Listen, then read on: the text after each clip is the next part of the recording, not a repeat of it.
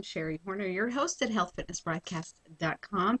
And today we are speaking with Art Costello. He is from Austin, Texas. He joins us from, and he is a coach helping families, professional athletes, and business owners. And he is also the author of Expectation Therapy, his newest book. So we're going to talk about that today. Welcome to the show, Art. Thank you, Sherri. So you have helped thousands and thousands of people. Later, I want to talk about your coaching program, your group coaching phone program, and but now I want to talk about this, Expectation Therapy. It was a great book. It's really to the point, but it makes you think. It makes you think. So let's talk about expectations, and I want to talk about realistic expectation versus lowered expectations, because you talk about that in the book.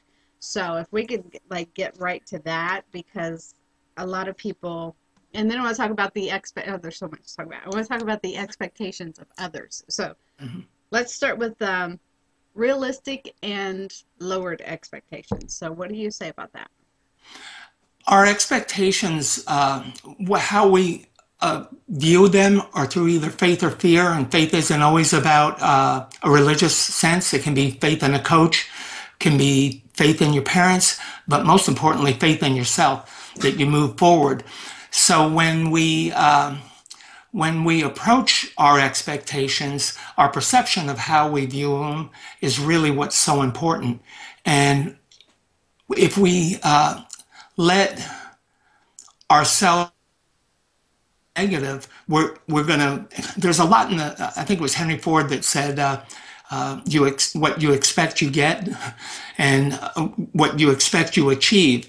So that is really how expectations control us. If we let the expectations of others take over for us, then it moves us away from what our expectations are, and the ability to really achieve in yourself what is necessary to increase performance in education, athletics, doesn't matter, in life, relationships, family, everything. It affects everything, because an expectation is the seed of all creativity in our lives, in our thoughts and actions.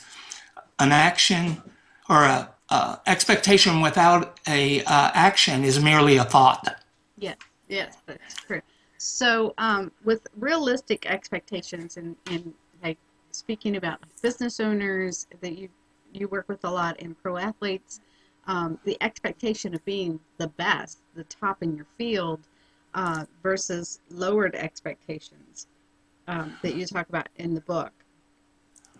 Where is the realistic? Where's the middle of the road? Like, what would be like unrealistic, and then what would be lower? I mean, when do we know, like, okay, I'm not capable of going for the ultimate?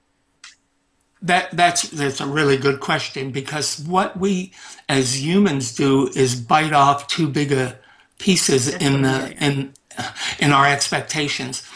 When you move through your expectations, you have to do it realistically. You have to expect what you can achieve at that time, and then raise the expectation at each level. So you're constantly evaluating your expectations.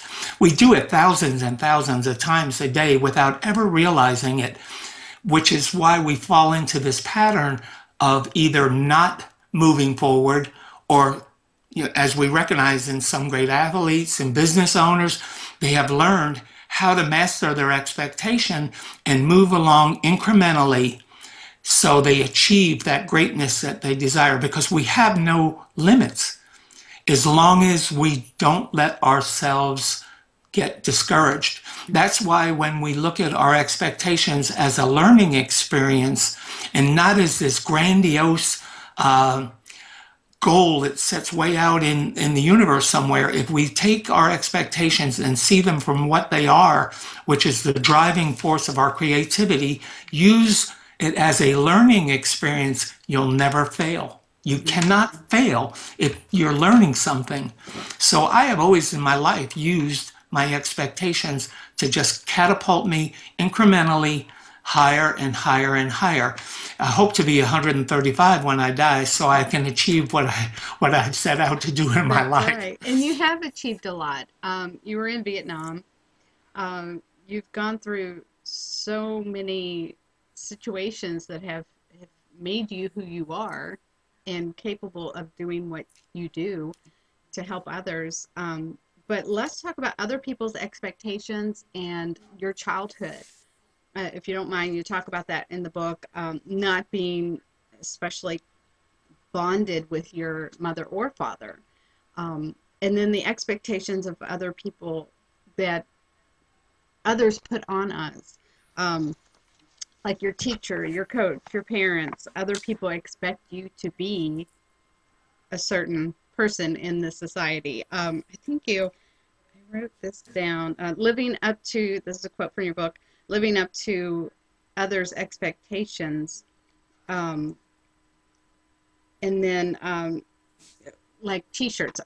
It made me think about what other people expect of you and how, especially when you're small and you talk about the age from, birth to 5 years, when you see small kids with t-shirts that say, here comes trouble, and they're already labeled and others put titles on you. So that's what I'm getting at.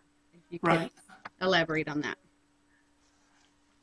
When I just read a really interesting statistic, and that is that 90% of all inmates, their either a parent or a teacher told them they were going to end up in jail. It's astounding, the statistics. So what happens is when you're told that and you hear it on a consistent basis, you internally believe it. So that's why when I'm a big proponent of teaching expectations to children at a very young age, because if they can understand and have the emotional intelligence to know how to separate what their expectations are from the expectations of others and how others present expectations to them. I'm actually going to do a coloring book for children. Awesome. For children on expectations so we can start teaching them at a very young age because I believe I honestly cannot tell you how I know, but when I was a young child, everybody didn't think I would ever amount to anything, and I rose above it, and I believe it was through faith. But I believe also that I had the internal knowledge somehow. I developed it somehow to know it didn't matter what other people told me I was going to be. It only mattered to me in the actions I took, which is an essential ingredient of expectation therapy or expectations is taking action. But you have to have faith in yourself. You have to have faith in somebody or something other than, I believe in a higher power. So whatever you choose, that's not my concern because that's a personal thing that you do. So, but I want people to know you've got to have that. And if you've got to choose your words carefully with children because the littlest things we can say can have the most profound impact on their lives. I'm living proof of it. I can remember my sixth grade history teacher told me, "You are brilliant." One thing out of my elementary school education that I remember is him saying that. I believed it before it. He verified it that I was brilliant, and I believe that I am brilliant and that I'm here to change the world. It took me 67 years to get to this point, but I'm here. So, regardless of what others said to you, contrary to that, you still heard that voice in your head. You are brilliant. So, if you can help and elaborate on this, how we can put that positive title on ourselves and hear that voice in our head, even if we don't hear it from anyone else, from childhood to adulthood, whether you're a pro athlete or a novice athlete, whether you're a business owner, or whether you're in charge of your family. But I want to talk about, you mentioned Muhammad Ali in his book. I mean, not his book, but a book about him. Um, and actually, he's from Louisville. I know you know that, so I'm from Louisville too. There's a street named after him, and the Muhammad Ali Center there. So it's awesome. If you ever go there, you have to visit the Muhammad Ali Center. It's totally awesome. But he always said, I am the greatest. And you talk about this in the book, and you know how he said, I am the greatest, I am the greatest. And he kept putting that title on himself, and then others put the title on him. So how can we, and he even, there's another quote that I hear his voice saying, I'm going to show you how great I am. So how can we do that? How can anyone watching this that has some self-doubt, how can they, what kind of system can they adapt or adopt to do that? There, that's my Really question. very simple. I think that first you have to identify, and that's one of the really important ingredients of expectation therapy and how I work. It's identify. I suggest that people go to some place that they find totally relaxing, stress-free, be themselves. I don't care if you get naked and stand on a mountaintop, if that's where you find that peace in yourself, that you can really examine your mind and what you want. So about being mindful, then clarify it. I mean, go through it. Go through it, go through it, go through it, and make sure it's where it's at. And then solidification part of it is where you actually write out a plan. I tell people to write out a plan to get there. So if you don't think highly of yourself, I would suggest that you go through the process, write down the things that you love about yourself, and then pick one and start reinforcing it with, I am the greatest. I am, it's powerful. When you start visualizing it and visualize where you're at, I always tell athletes, if you're running a 100-yard dash, imagine getting across that finish line in 9.2 and hearing the crowd and just remembering it and just going for it and letting it loose and just powering through it. And it's amazing what the human mind will what it can conceive, it can achieve. And if you'll keep on reinforcing it, it's about reinforcing the goodness in yourself and the power in yourself and who you can be and who you want to be, because you can become anything you want. I'm living proof of it. No one would ever thought I wrote a book, would write a book. I mean, I've done it. I've done anything I've attempted in my life. I've always used this process to get through it. So I know that people can do it. They just have to believe. They Right. have And to writing believe it that it down, works. that's a good thing, writing it down. And I've read before that if you, how would you talk when people get into the negative self-talk? They're asked, how would you talk to your friend if he or she was feeling low? You would uplift them and say positive things about them. So say that about yourself. But when you're talking about writing it down, if you write it down as if you were a friend talking to you and say, you are a good mother, you are effective at work, you are, you know, whatever that you need to hear, to make yourself feel better, and read that over and over again. You talk about reinforcing it. So reading it on a daily basis. I mean, do it on a minute by minute basis. It only takes a second to run that. If anything adverse happens in my life, I always go back in my head to, I'm a good person. That wasn't about me. That was about them. That was, if somebody comes at me really mad and stuff, I know that it's not me, it's them. And I try to, that's where the emotional intelligence comes in, of knowing your emotions and being able to intelligently define them and recognize them and move through the process. It's really important.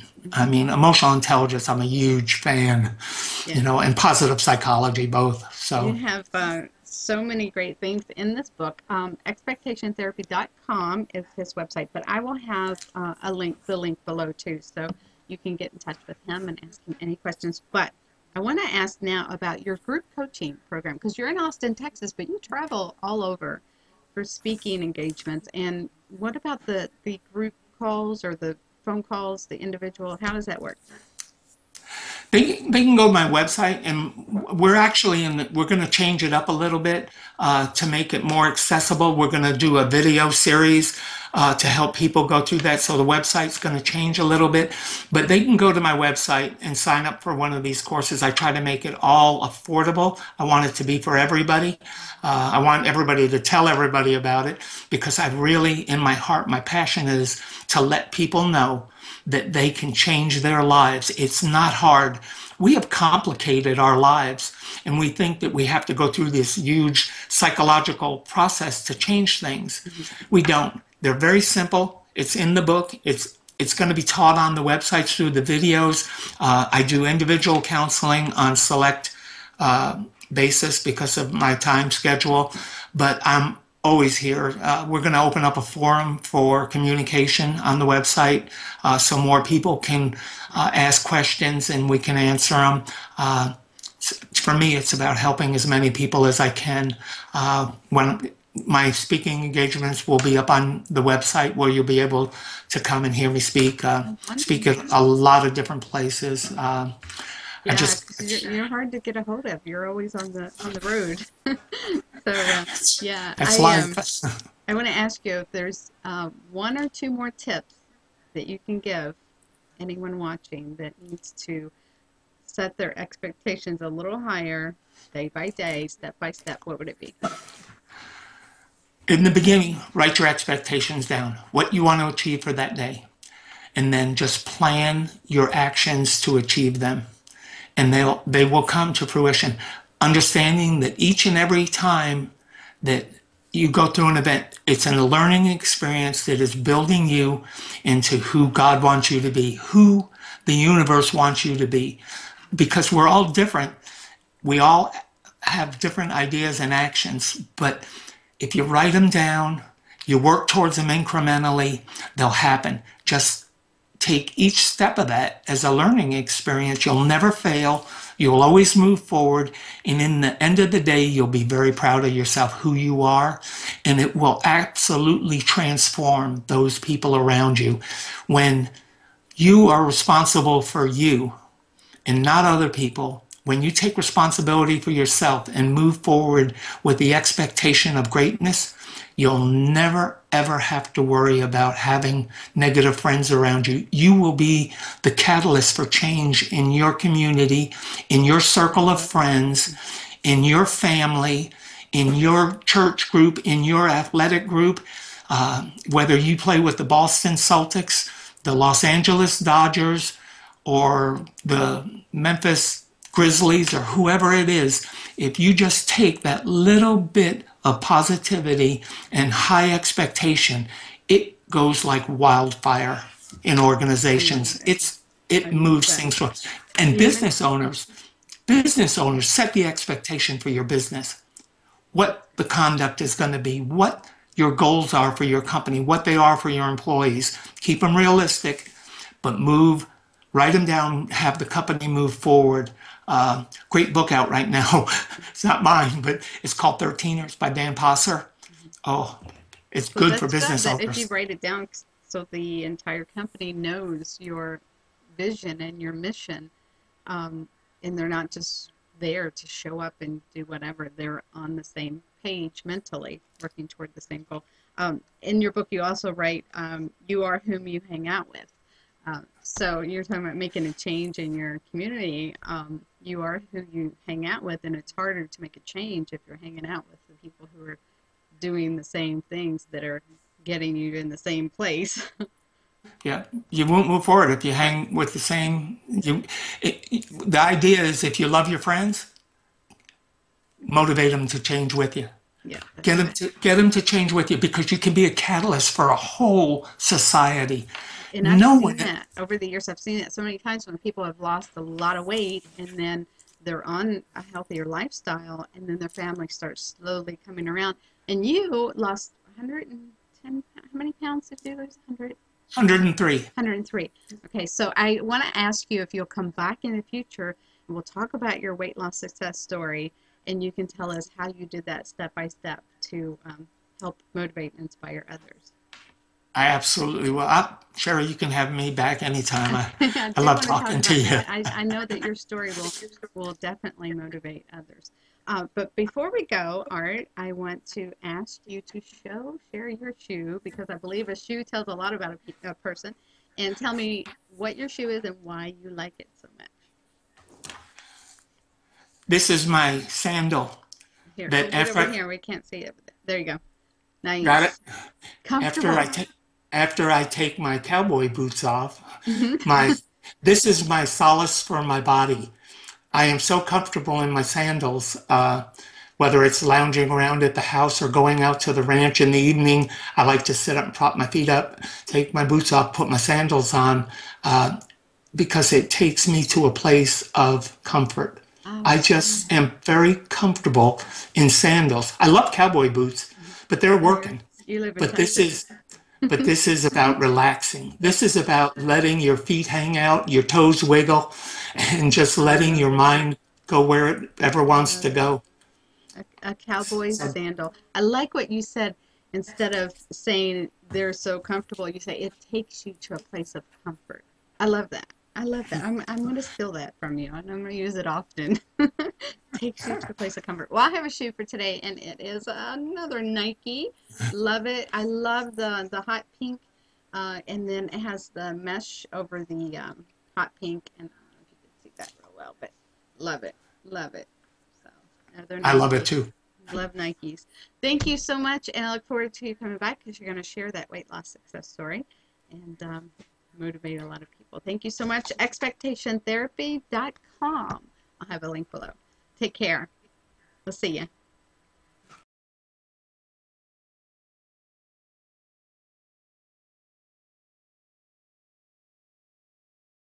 you.